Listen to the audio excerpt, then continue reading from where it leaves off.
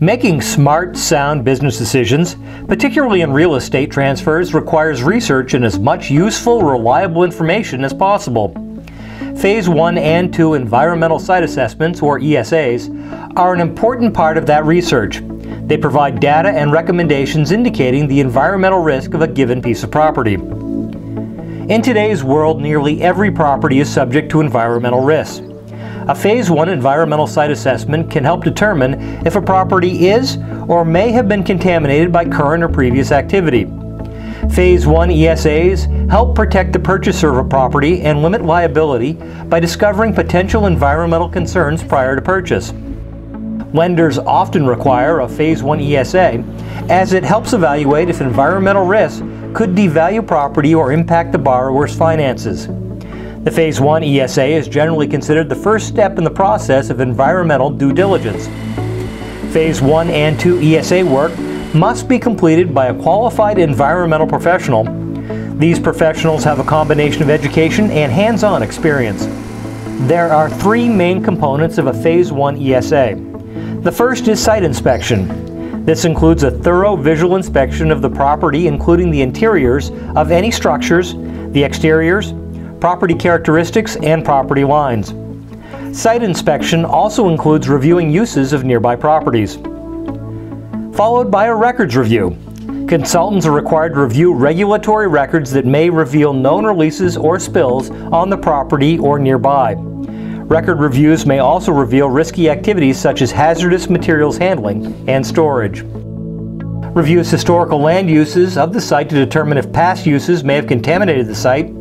Even if the site is a restaurant today, it may have been used as a dry cleaners 40 years ago. And finally, interviews. Current and former owners and tenants of the property often have the most knowledge about past activities at the site. They can provide a wealth of information and critical insight about the property and its history.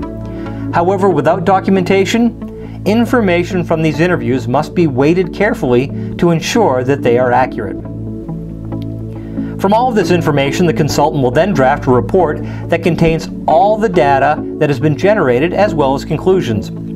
The report should also offer recommendations to address recognized environmental conditions, or RECs.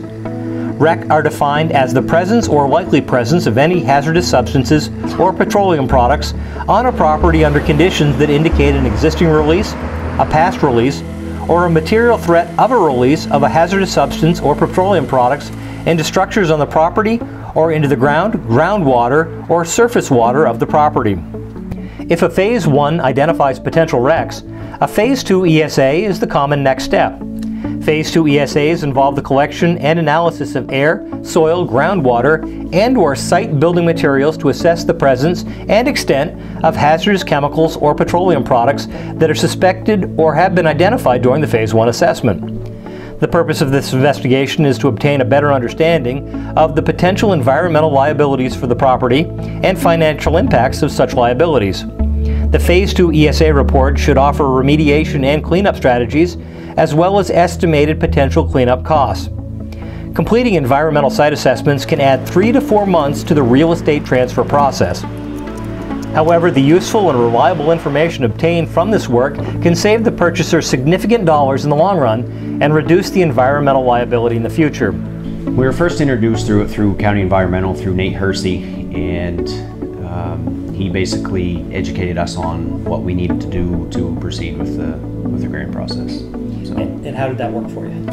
Worked out excellent. Everything fell into place according to plan.